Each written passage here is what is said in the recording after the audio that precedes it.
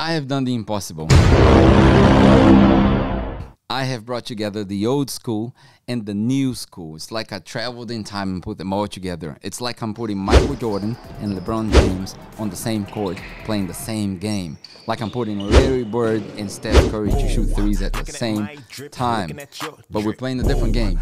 We're not talking about basketball or sports. We're talking about the mind, specifically emotional intelligence. This is what I want to talk about today. I have brought all the resources that I have had along decades of study, psychology, talking to people, experience, my own life, and I've put together Sigmund Freud, Carl Jung, Jordan Peterson, and Daniel Goleman to talk about emotional intelligence. I'll tell you what, I cannot wait for you to finish this video and put a comment down below and say, wow, this is amazing. If anything, if you don't get anything out of this, I can guarantee you one thing. You will get in this content for the next 20 minutes the combination of what people take 4 or 5 years in school to get and pay thousands of dollars to put their hands on. Let's go straight into it. Even when you feel low, you can still go.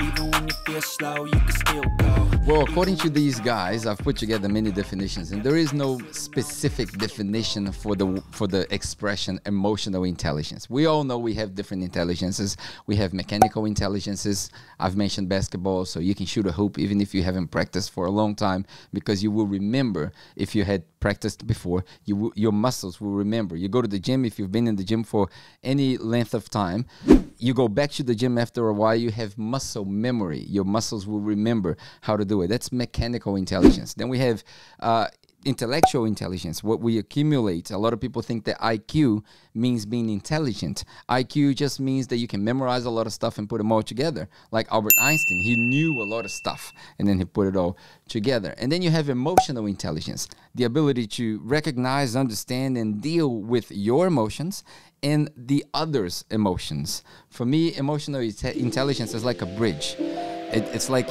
I'm on this side of the bridge and the person that I'm talking to is on the other side of the bridge. And what they are expressing 99% of the times is just projections.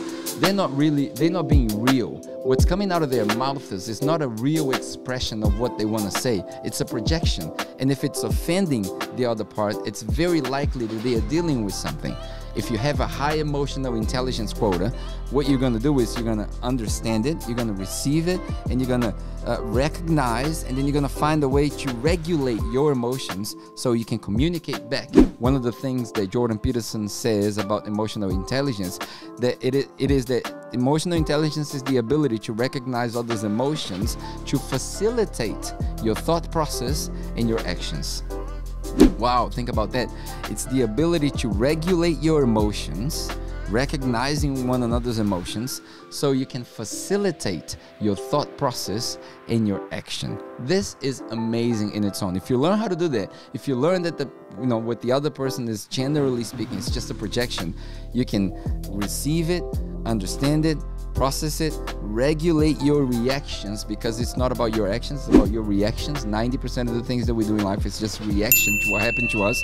How we react will define the little bit when we can act. So if you recognize that, and if you have high emotional intelligence, you can go back with the right reactions, and you can actually enrich the conversation instead of just offending back or just backlashing or just being negative. The works of Sigmund Freud and Carl Jung studying unconscious behavior, they all become fundamental to the construction that we have today of emotional intelligence. But there is one thing that I would like to cite from Carl Jung.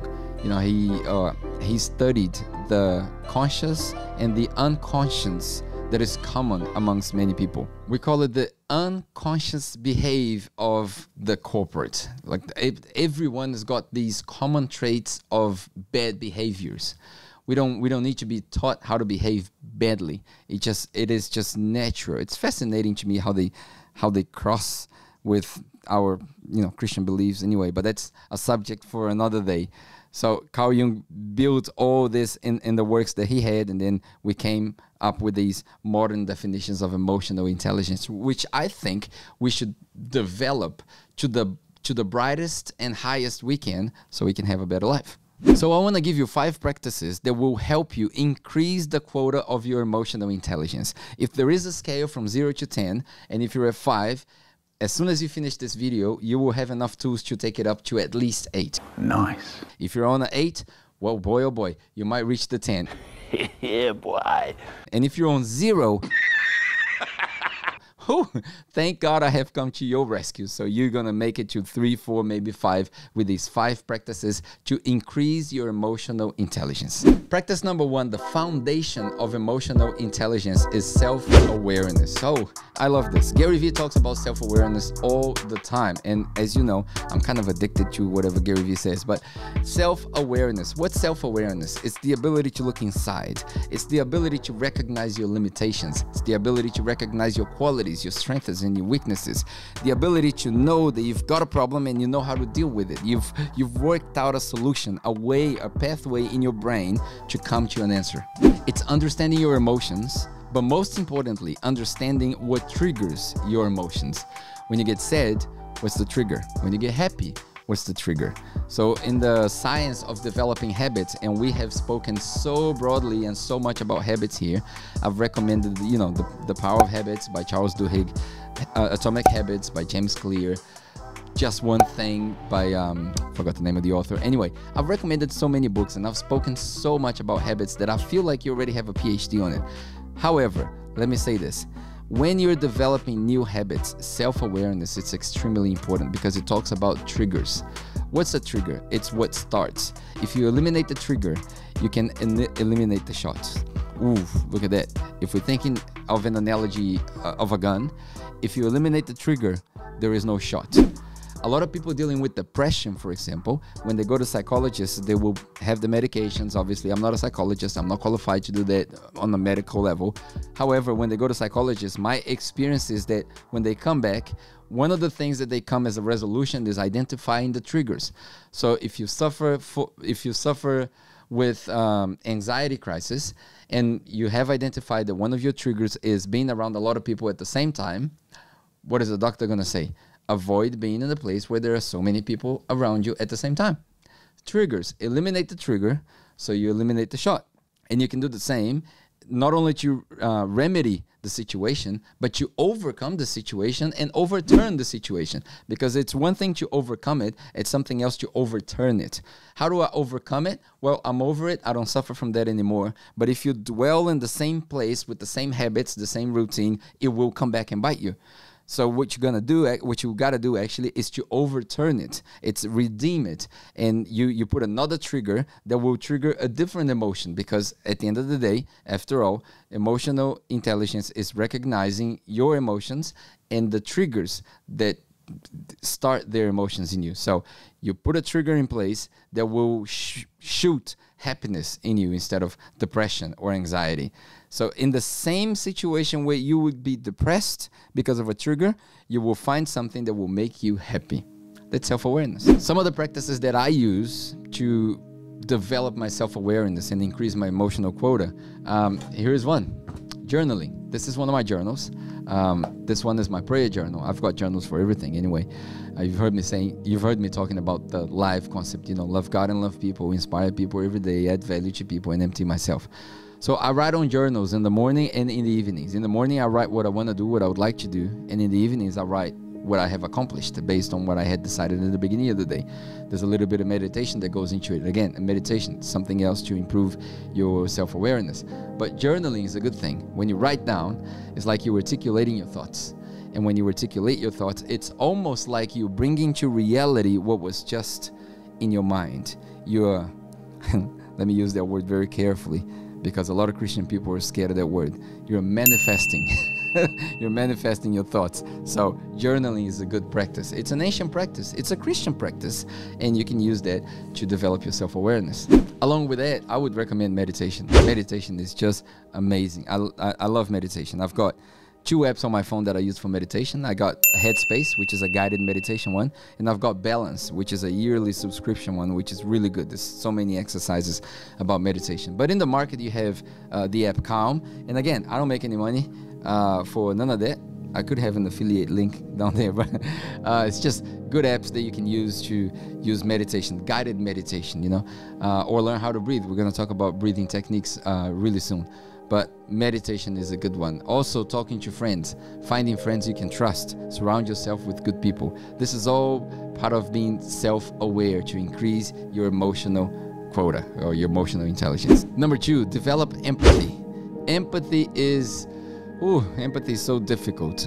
I feel like if Jesus were to summarize everything he ever taught, he would use this one word: empathy. Put yourself in someone else's shoes. Live their lives for a day. If you have the ability to put yourself in someone else's shoes when they are talking back to you or they're offending you, you might have something occurring to you in your mind along the lines of, well, the reason why they're saying this is, first, they're projecting, and second, they're going through something that I can't understand or that I'm not aware of. And because they're going through something I'm not aware of, I don't want to push the buttons. I'm going to receive the emotions, understand the emotions, realize what triggers them, and I'm going to regulate my own emotions so I can go back to them. That is a good practice. That is empathy. When we're talking about empathy, there's something that is kind of forgotten in the world. It's called active listening. In our days, because we're so distracted, we are used to listening to someone generally as fast as we can. So if you're listening to something on YouTube or Instagram, you just put on like twice as fast. And we're listening with the intent of responding already. We have lost the ability to just listen very actively and just waiting to process what has been said. It's like if someone is telling me something. I used to have conversations on a podcast that I had a long time ago. I planned on coming back with them. And they would, the guests would say something on the podcast, and I guess they were used to having just a flow in the podcast. And I would go like, oh, I'm going to have to think about that for a while before we move forward. And I have an old friend that used to say, why would I ask you to tell me more if I haven't been able to process what I have now? And obviously on a podcast, you make cuts and you move forward. But there were times I was in the room for like 5 minutes, just like, whew, this is heavy. Just thinking and moaning and just mowing over what was said, you know? So active listening. And a third practice when you want to develop self-awareness is to practice open-ended questions. You know, open-ended questions are amazing. A lot of introverts out there, they might benefit of this. I've said this to my wife. There's a trick when you creating conversations with people. The trick is tell me more. Tell me more. Instead of asking, how was your day? And they go, oh, good. And then you go, well, tell me more about that.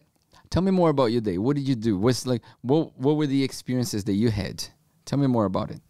And that's a whole nother level, because that will open space not only for your active listening, so you can listen without the intent of responding or at least answering or replying, because you will have a response, may not necessarily get a reply. There's a difference between a reply or answer and a response. You can ask me something and you will invariably get a response. Maybe it's a silent one. Maybe it's just my reaction, but I'm responding. However, I might not have a reply or an answer, meaning an articulated version of audible response to you. So I'm just going to relax and wait, and later on, I might provide you with something. So practice the open-ended questions. Tell me more about your job. What is it that you do that inspires you? Like, that's a great question. What is it that you do in your job that inspires you, that makes you fulfilled? Why do you like the why questions? Why do you like your job so much? These are open questions that facilitate conversations, and that will help you bring your self-awareness up and consequently your emotional intelligence. Practice number 3, mindfulness. Mindfulness is a way of meditation. I love mindfulness. Like I said, I've got apps that I use for guided meditation. And one of the things that you can do if you don't want to pay for these apps, and if you don't want to be in front of YouTube all the time, and if you want to actually learn how to meditate properly, breathing techniques are really good for mindfulness. Breathing techniques. I'll give you a few examples. We live in a world where we're super stressed and super distracted and super on a hurry all the time. So when you find yourself talking too much and talking too fast and not really thinking about what you're thinking, not really thinking about what you're going to say, and you don't know the consequences and people might be offended, and you're just thinking like this and your whole day is like this, and you get in the car and you crash someone, and blah, blah. When you're going through something like this, here's an exercise, a breathing technique. Breathe in very deeply through your nose and breathe out. And you can do that 10 times. It's the whole like, take 10 deep breaths. And if you do that, you can do something additional with it. You can just imagine as you breathe in that you're getting a shot of oxygen in your blood from your feet to your head. And when you expire, when you breathe out, you have that flush of blood from your head to your toes. So it's an injection and a flush, an injection and a flush. Something that I tell my friends when they want to start the breathing techniques and exercises is that when we were young, we had this thing, this song called Head, Shoulders, Knees and Toes. You remember that? Head, shoulders, knees and toes, knees and toes. Head, shoulders, knees and toes, and eyes and ears, mouth and nose. And like, what's eyes, ears, mouth and nose? It's the senses. So your whole body has got senses. You see, there's a lesson in everything. Your whole body, from your head to your toe, has got senses where you can see, you can hear, you can smell, you can taste it. And, you know, fifth sense and all of that, but we're not going to get into that. Or sixth sense, but head, shoulders, knees and toes. As you meditate, you have that song in your mind. Like you breathe in. Injection, influx of oxygen. Oh, let me pause right here. This is really good, really good. Before I go any further, if you have watched the content so far, man, you got to subscribe to the channel. That helps the YouTube spread this content to everybody else and people like yourself who are really serious about learning. So it doesn't cost you anything. Hit the subscribe button right here so you can get more videos like this. And if you don't mind, you can smash the like button. Maybe even drop a comment down below with what you're learning, so that gives us more ideas to produce more content that you enjoy. All right, let's go back to the video. When you're breathing, the injection, you breathe in, the injection, the influx of oxygen. 90% of the internal diseases that we have, not talking about mind diseases, I'm talking about internal diseases, physical diseases like cancer and gastrite and all of that. It's being proven that obviously there is not one reason that causes it. It could be genetics, it could be a whole lot of things. You could get lung cancer because you smoke or because it's on your genetics. We don't know. There's a bunch of things that could cause it. But one thing that is in common with 90% of the internal diseases is this: lack of oxygen. Lack of oxygen in the cells. And the reason we do this is because with time we kind of unlearn how to breathe. When you were young, you learn how to breathe, and then we sort of unlearn that. Because I've been a musician for such a long time in my life, I kind of learned, like I used to play the flute and the saxophone, so I know how to breathe. But you basically have two breathing organs in your body. You've got the diaphragm, your diaphragm, I think that's how you say it. It's a little balloon right here. And you've got your lungs that can stretch and shrink, right? So when you're doing breathing techniques, this is a tip that like really advanced people will get. Like if you're not advanced, you're not going to get that. It's breathe with both of them. Breathe at the same time with both of them. So if I'm doing an exercise on breathing in and breathing out, influx of blood, outflux of blood, head, shoulders, knees and toes. So in, and then I go head. In my head, I'm thinking the song very slowly, and then I'm breathing out slowly. And I imagine that the influx of oxygen is going through my blood veins and my arteries from your head through my shoulders and extends to my arms, and I have my eyes closed for a reason. And then it keeps going, and then it goes all the way down through my thorax, my abs, my back, and then I'm still breathing out.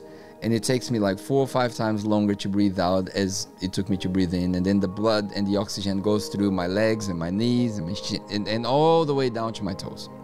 And if you do that repetitively, you can feel the oxygen and the blood just going. You can feel it pump. And if you do it for long enough to redirect your thoughts, and we're going to talk more about it on meditation, but redirect your thoughts and all of that. If you do that for long enough, man, you're going to clear the path and you can feel it pumping in your veins. You will have solved at least one common trait with pretty much every internal disease just by oxygenating your body every single day. You do that in the morning, you do that at night, you're done. You're sorted. So, again, we're talking about mindfulness. Breathing techniques, right? Practice your mindfulness meditation, practice your breathing techniques. So breathe in, breathe out, sing that song internally, head, shoulders, knees and toes, head, shoulders, knees and toes, and then your senses. Feel it in the room with your eyes closed. You feel it. My eyes, I can see it. What do you see in the darkness? I can hear. What do you hear? And you locate yourself like a bat. You use this, your audible capability to just locate yourself. You smell and you taste, because the vast majority of the memories that we have in our lives are based on smell and taste. I don't know if you knew that, but your brain is amazing. Man, we've gone so deep here. So deep. So practice meditation, breathing techniques. I will have an extra breathing technique on our Patreon community, so you can check that out. So talking about that Patreon community, if you've been around for long enough and you've seen my channel, man, we've created this community on Patreon where we go really deep in every single video.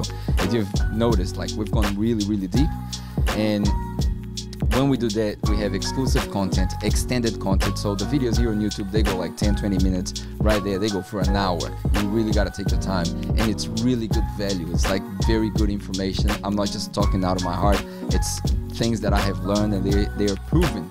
So exclusive content, extended content, interview on podcasts, access to merchandise, and the book that I'm releasing at the end of the year, like early access to all of that. So if you want to jump on Patreon, just the link is down in the description. Do that. It's going to be amazing for you, because there's a lot of value there. In the world of distractions, I've got the focus right down there for you. So I would love for you to join us on Patreon. All right, let's go back to our video. So far we talked about, if you want to raise your emotional intelligence quota, you practice self-awareness. I gave you a few tips. You practice empathy. You practice mindfulness, and we mentioned a few breathing techniques. And the last two tips that I have for you, and like I said, I'll have more on Patreon, but the last two tips that I have for you is, number 4, prioritize your life and have goals. It's impossible to progress in life if you don't have goals, if you don't learn to prioritize. You know, you can use the Eisenhower matrix. I'm not going to talk much about it, but the Eisenhower, you know, the important and urgent, non-important, non-urgent, that kind of stuff. And, you know, like Greg McKeown said in his book, Essentialism, if you don't learn how to prioritize your life, someone else will. Whose life are you living? Whose expectations are you feeling every day? Yours or someone else's? You have to take control of your life. Set goals, realistic goals, otherwise you'll be frustrated all the time, and that will help you increase your emotional intelligence quota, you know? If you have goals of your life, you know what you're trying to achieve, you know what you're trying to accomplish. Have goals and prioritize. Do what's important to you, forget the rest. And last but not least, man, boy oh boy, how important is this? I feel like this is the most important tip that I will give you today. And not because it's the last one, and sometimes it's overlooked. It's find good friends. Surround yourself with a good system. We've said it many times. You do not rise to the level of your goals. You fall to the level of your systems. One of the systems that will be extremely helpful in your life, especially to develop and increase your emotional intelligence, is the friends you surround yourself with. After all, you do become the average of the 5 to 10 people that you spend more time with. So like I said in the last video, I think, I'll do it again. Open your phone, open the apps on your phone, and check who are the people you text the most and you call the most. Have a look at their lives, where they at. And if you don't like what you see, it is time to change your friends. It is time to start a new circle.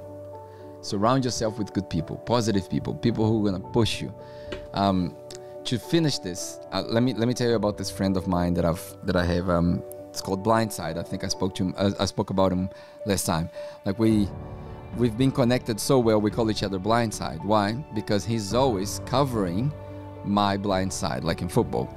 So you need to find people who are going to be on your blind side, who are going to be on your sweet spot, but also on your blind spot, that they see the things that you do not see. Surround yourself with friends. Develop the ability to share your life with friends that you can trust, because when you articulate out loud the things that are in here, like I said, you kind of manifest them. So 5 practices to increase your emotional quota: self-awareness, empathy, mindfulness, goals and prioritization. Goals and prioritization, and friendships. These 5 habits, if you put them in practice, will increase exponentially your emotional intelligence quota. I do hope you have enjoyed this video, man. It's been a blast doing this. Like I said, there will be more on Patreon, our community, so you can jump right there. You can subscribe for the amount of money you want, and it's affordable. It helps us take the mission forward, and it's just beautiful, curated, exclusive content that you will not regret. You will not regret. If anything, you'll save some money on not buying the pizza and signing up for our Patreon once a month. All right, cool. God bless you. Have a great time, and I'll see you on the next video on our channel.